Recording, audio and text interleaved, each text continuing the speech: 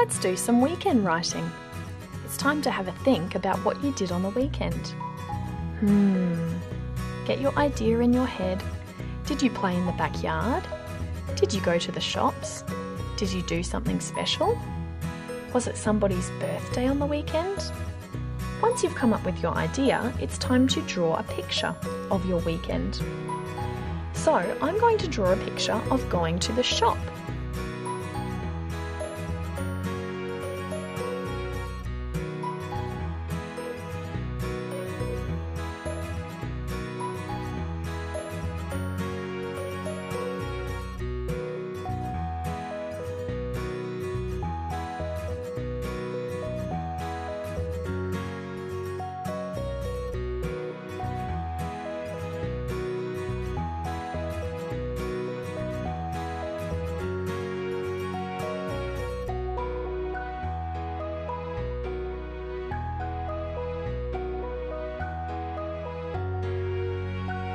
After you've done your picture, it's time to think about what you would like to say. So you need to think of your idea in your head, and then you need to say your idea out loud. So you can say your idea to your mum or your dad or your brother or your sister, even your pet or one of your soft toys or teddy bears. Say your idea out loud in a sentence. For example, you might like to say, "On the weekend, I played in the backyard with my sister. We had fun jumping on the trampoline." You might like to write, "On the weekend, I played with my cars. I zoomed my cars down a racing track. The blue car won." My idea is writing about my shopping trip because my writing needs to match my picture. So I'm going to write, "On the weekend, I went to the shop to buy some fruit. When I got home, I used the fruit to make a yummy drink." It's time to use your lines now, so get a nice sharp pencil and a piece of paper with some lines, and you might need a rubber in case you make a mistake. Start on the left-hand side of your page, and you're going to begin with something like "on the weekend." You don't have to start like that. There are lots of different ways you could start, but I'm going to begin with "on the weekend." I'm starting with a capital letter, capital O, on. That's right, it's an N. In between my word, I'm going to use a finger space, on. Now the is a sight word. If you don't remember how to write the word "the," then you can have a look in your sight word book and copy it. I have a card here that says "the," T-H-E. I can put it here and write "the." Make sure I leave my finger space. T-H-E. My letters are sitting on the line. On the weekend, well, that's a tricky one. I'm going to chunk it up. Week-end. I'm going to write week first. W-E-K. So W is the first sound I can hear. That's a W. W-E. Now that's going to be a digraph. E and E makes an E sound. So W-E-K. Could be C, could be K. It is a K in this word. Week-end. E-end. I'm stretching it out. E-end. E-end.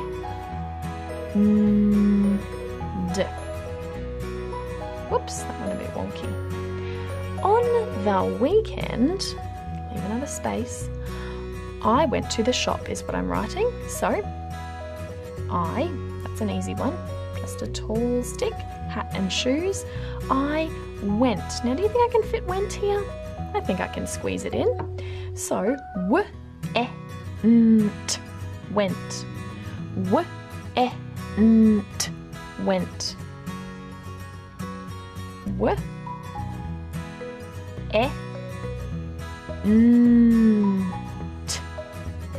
went. Good writers always check their work, so I'm going to go back and reread it. On the weekend, I went. Now where do I go? Oh, sweep down. I went to. Now to is a sight word, T-O. I'll leave a space, the. Oh, it's the again, I can copy it. T-H-E. I went to the shop. Now sh is S and H together. Shh. Oh. That's right. O. Excellent. Thanks for helping me. That's a P. Shop. On the weekend, I went to the shop. That's the end of one idea, so I'm going to put a full stop. Now I'm going to write my next idea, which is I bought fruit, and when I got home, I made a yummy smoothie. Oh, that's a long sentence. I bought fruit. Now, bought is a really tricky word. You can sound it out though. B. What's the last sound you can hear? Bought. T. That's right, it's a T. I bought, sweep down, some. Now some is a sight word as well. S-O-M-E. It rhymes with come, which would be C-O-M-E. I bought some fruit. Now, fruit ends with a t, fruit. Can you hear it? It's a T. I bought some fruit, and when I got home, and is a sight word, and.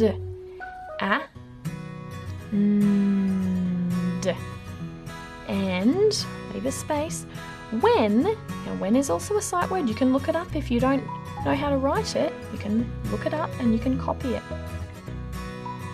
Find it in your sight word book. I bought some fruit, and when, now I can fit I here, can't I? Sneak it in, and then sweep down, I, and when I got home, got,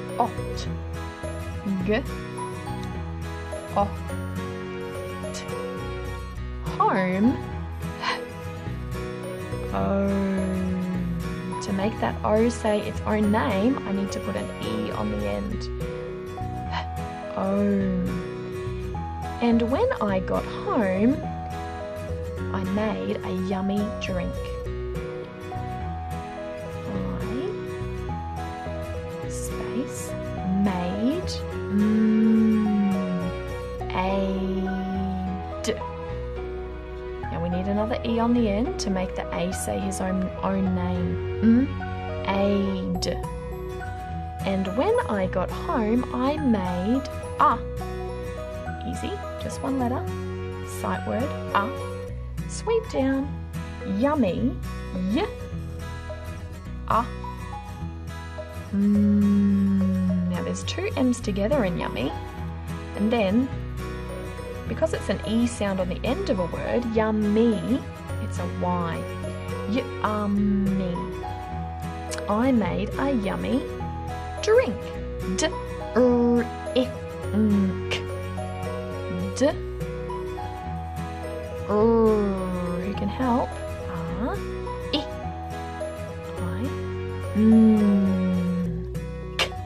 Could be a C, could be a K, but in this word it's actually a K. Now, good writers always check their work. On the weekend, I went to the shop. I bought some fruit, and when I got home, I made a yummy drink. Now, what am I missing from the end of my second sentence? That's right, full stop. So pop it here. That means I'm finished. Now, I need to check a few things before I'm all done. I need to check that I've started with an uppercase letter at the beginning of each of my sentences. Yes, I can give myself some ticks for my capital letter. And after this full stop, there's also a capital letter. Have I put full stops at the end of my sentences? On the weekend, I went to the shop. That's the end of one sentence. I bought some fruit, and when I got home, I made a yummy drink. Full stop. Great. Now, I also need to check that I swept right down and started on the left-hand side of my page. Yes? Yes? yes, and yes. If you sweep down to here, then you waste all of this space. So you need to remember, when you sweep down, sweep right over to this side. And I've had a go at sounding out all my words. I've written all of my sight words correctly today. The, I, to, some, and, when, I, all of those sight words. Remember, you can always find them in your sight word book to help you. And the last thing is spaces between my words. Look at this, I've got spaces between every single word. Give myself some more ticks. Now you don't have to tick all of your work like this, but maybe somebody can check your work and they can check for all of these things. And that's all. Does my writing match my picture? Remember, I drew a picture of going to Coles to buy some bananas, and I wrote about that in my story. Now it's your turn. Give your writing a go, and remember, stretch out all of those words. You can use your choppers, use your sight words from your book, and, of course, do your best, neatest work. Well done, guys. Happy writing.